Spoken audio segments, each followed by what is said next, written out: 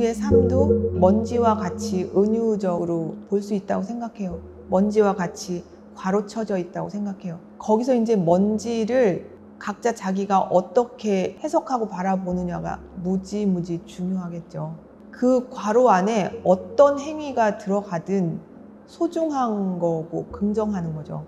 첫 회부터 해가지고 지금까지 먼지에 대한 이야기가 계속 나오기 때문에 먼지 작가라고 저는 스스로 말하고 싶진 않지만 더스트에 관한 게 일관되게 있죠. 저한테 먼지는 최초로는 아주 감추고 싶은 그런 장소 같은 거였거든요. 제 안에서 이렇게 발견된 거다라고 말하는 게 좋을 것 같고, 제가 작가 인생을 사는 한은 그 부분이 같이 흘러가는 거다라는 거를 사람들한테 알려야 되겠죠.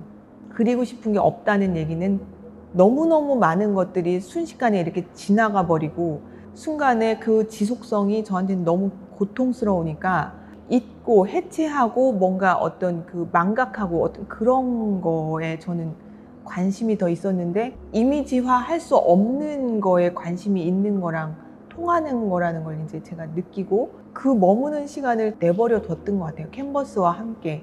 그랬을 때 이제 캔버스는 그대로 멈춰 있잖아요. 그 멈춰 있으면서 쌓이는 건 먼지잖아요. 내가 예술가라면은 이 시간을 내가 수용하고 허용해야 하니까 거기서 이제 먼지는 출발을 했기 때문에 텅 빈 시간을 이제 고민하는 또 다른 삶이나 이런 것들을 이제 들여다보는 거죠. 제시한다라고 저는 오히려 더 생각을 하는데, 캔버스를 눕혀놓고 유화용 오일을 이제 칠해 놓으면 먼지가 쌓이는데 이제 벌레 같은 거, 뭐 머리카락 같은 거, 먼지 같은 거 이런 게 이제 묻어서 자연스럽게 이게 유화용 오일이 마르거든요. 기존의 어떤 표현과는 조금 다른 방식이어서 작가가 최소화된다거나 심지어는 작가가 사라졌다고도 얘기를 하는데 아주 제한한다라고 이제 볼 수는 있을 것 같고, 그때 이루어지는 화면은 제시하는 게 이제 작가다, 저다, 이제 그렇게 말할 수 있을 것 같아요. 특정한 시간에 특정한 장소에서 캔버스는 자기 자신을 이렇게 확실히 드러내는데, 주체성을 가진 캔버스와 시간과 공간은 구획되어진다? 시간이나 어떤 장소라는 추상성을 향해서 이제 캔버스는 나아가고, 남은 먼지는 모든 흔적을 이렇게 담고 주체들의 사라짐이라는 거를 말할 수 있으니까 이제 무라고 없다라고 얘기를 하지만 사실은 무한히 또 있기도 한 거고, 캔버스는 그냥 수용하고 그 동사의 행위자들을 괄호에 묶고 나의 욕구를 이 캔버스를 지배하는 시간 동안 유지할 수 없다, 뭐 이런 거. 이 글자 자체를 발견하고 제가 되게 재밌다고 느꼈는데, 앞에 자음이 이제 발음이 안 되고 이제 쓰지 않아도 이음으로 읽히잖아요. 그러면서 그 의미가 그냥 오케이 뭐 이런 의미도 있고, 단어가 되기 이전에 의미 생성의 어떤 시작점 같은 게 전시랑 맞는다고 생각했어요. 남들이 뭐지? 뭐 이런 생각을 하면서 제목을 보기 시작해가지고 실제 전시 자체도 먼지를 다루고 있으니까 또 뭐지? 뭐 이렇게 어떻게 보면 작가의 태도가 물음표라는 거죠. 제 작업의 근간에 흐르는 게 규정보다는 물음인 것 같아요. 물음이 이제 추구하는 방향은 자유로움인 것 같아요. 태백에 바람의 언덕이라는 장소가 있어요. 그때 장소에 놓여 있었던 그 캔버스를 지금 이제 제시한 거거든요. 2018년도에 이제 전시했던 바라보다 공이라는 작업의 부분인데 촬영을 했거든요. 그 유화용 오일이 계속 변색이 많이 되거든요.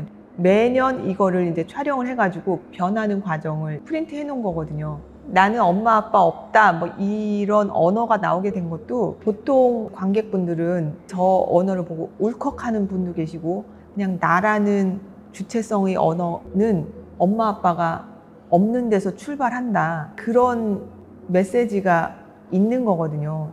그리고 흰 벽에 하얗게 깔려 있어서 드러나지 않고 실존적인 어떤 그런 상태들에 대해서는 물음표로서 질문을 던지고 있는 거거든요.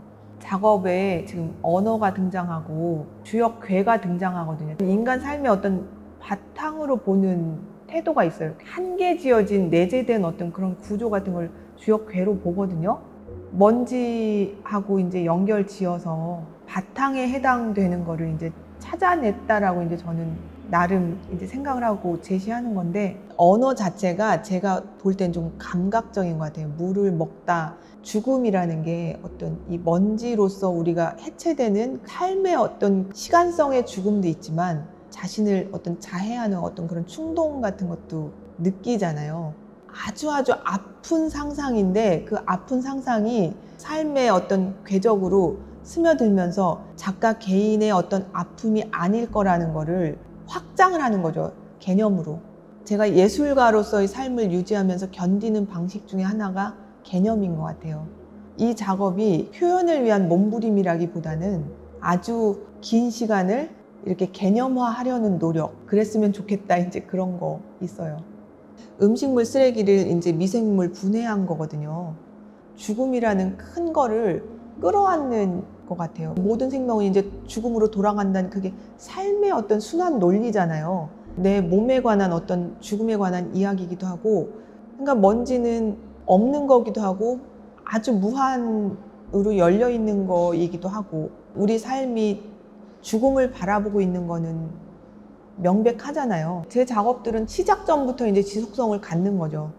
그리고 이제 변화되는 거를 이제 기록해 볼 수도 있고, 또 다른 장소로 이동한다면 그 장소가 이제 기록되면서 덧붙여지는 거죠. 주역 궤들이 무수히 집적돼 있고 이제 흩어져 있고 한 곳을 카메라가 한 지점을 이제 바라보거든요. 그리고 카메라가 바라본 곳을 모니터가 이제 보여주고, 프레임이 있어가지고 이제 액자로 이제 볼 수 있고, 그리고 얇은 막이 있고, 우리의 삶도 우리가 겪어내는 것들을 볼 수 없고 알 수 없고, 그래서 우리의 삶도 저와 같다고 생각을 합니다.